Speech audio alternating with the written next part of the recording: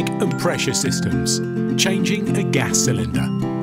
Before undertaking any actions in the cellar, ensure you're familiar with health and safety procedures and are wearing appropriate protective clothing and footwear.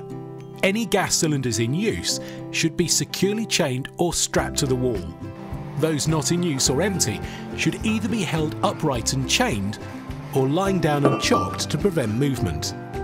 To replace a carbon dioxide cylinder, close the valve on the empty cylinder and using the appropriate spanner, disconnect the gas hose.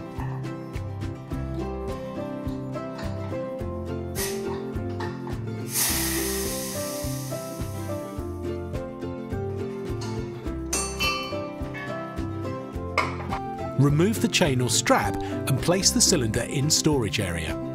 The new cylinder should be secured in position first and the dust cap removed. Check the washer in the connector. If it's damaged, replace it.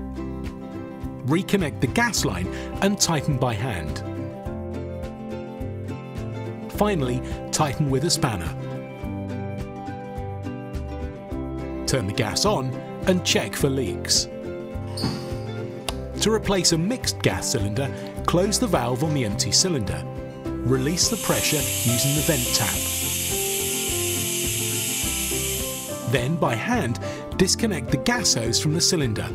Remove the chain or strap and place the empty cylinder in the storage area. The new cylinder should be secured in position first and the dust cap removed. Check the O-ring on the connector. If damaged, replace it.